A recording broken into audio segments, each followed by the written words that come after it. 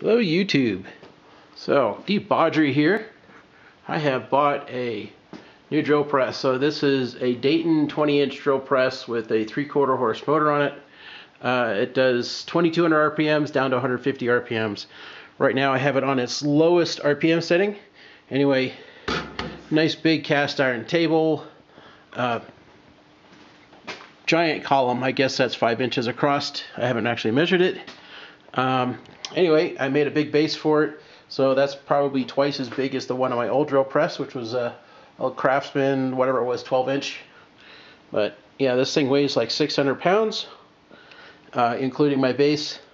And of course, now I have a nice big place to stick all of my fixtures and whatnot. Anyway, yep, lots and lots of hugeness. It's got lots of pulley options, so it can go to 2200 down to 150. Right now, this pulley setting is for the lowest speed. Of course, it's got a crank on it. Would not have one without it. It's pretty big. It's got a couple access panels, another one up inside here, which is what that plate's for, which I've got off right now. I'm gonna see about mounting something up underneath there so my snake lights can mount, because they're obviously not in here right now. Anyway, there is a little tiny problem. So here is the my dial indicator, and the chuck is not round. I mean, I can visibly see it wobbling, and in the chuck right now I've got the I've got a carbide end mill inside there, 1/2-inch end mill. It doesn't matter if you use a bigger one or a smaller one. The chuck is the problem. I've checked up here on this part, which is the outside of the actual shaft from the top, and that's got almost no movement in it at all. There's just a little bit of vibration. And also I've done it on this part right up in here, which is the top of the taper, and it's got the same movement as this does in it. So it's not anything there. Really the problem is inside the it's either the taper that goes inside the chuck, or it's the chuck itself is the problem. The chuck fell off, so you can see this hole down here.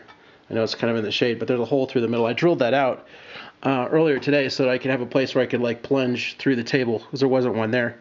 And in the process of that, the 1-inch drill I was using in there, the chuck came loose.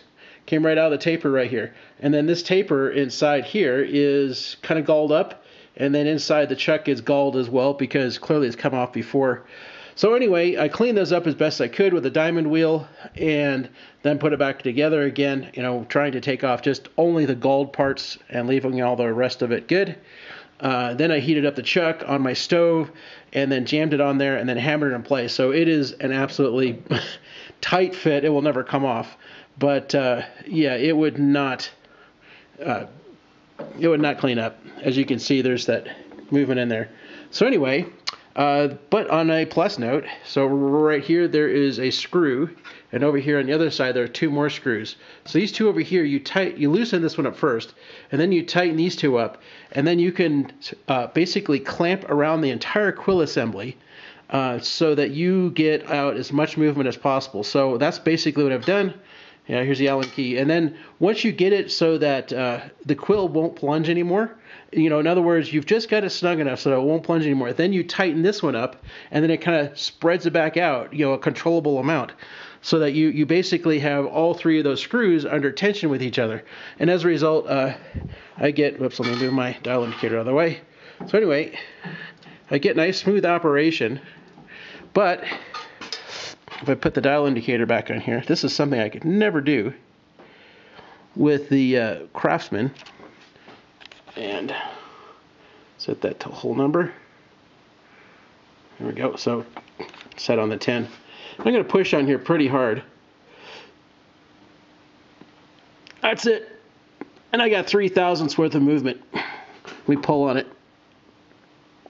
And that way I'm getting 1/1000th. So that's almost nothing. I've made sure that like the set screws and the column are tight. Of course, the table is clamped down tight as well. So anyway, I'm getting, push on there again, 0.004. I'm pulling on it 1/1000 that way. So I've cleaned up, just because that clamping mechanism that's in there, I've cleaned up all the quill movement. And if I go front to back, which is really nice. Okay, here we go. We won't worry about where we are. So I know that's a really bad angle. If I pull on it, I'm getting 2/1000 hard as I can pull on it. And I push on it, and I'm getting 1/1000, or 1/1000. So as hard as I can push and pull on the thing, I've got very little movement. And if I showed you the same thing on the Craftsman, you would see that I would get in every direction, probably about 10/1000ths in every direction. So it created a lot of chatter that I should now have gone. And that chatter would, of course, would cause mills to self-destruct. Anyway, much better drill press. 3/4 horse motor on it. I mean, you know, the thing weighs 500 pounds. It's absolutely a beast. So it should do pretty good. And oh, the cool part is I paid $600 for it. So I'm pretty happy. I might need to replace the bearings up inside here. We'll see. Maybe that will get rid of some of the play in there. But yeah, this is a significant improvement. I just need to get another chuck because this one has got so much slop in it. But look how slow this thing goes. I mean, this is 150 RPMs. Oh yeah, and let me do that too. Turn that bad boy back on. Stick my micrometer back on there. Yeah. I mean, that's a lot of run out. I can see the thing wobbling. That's a ridiculous amount of run out. That's just not okay. I've got to get another chuck.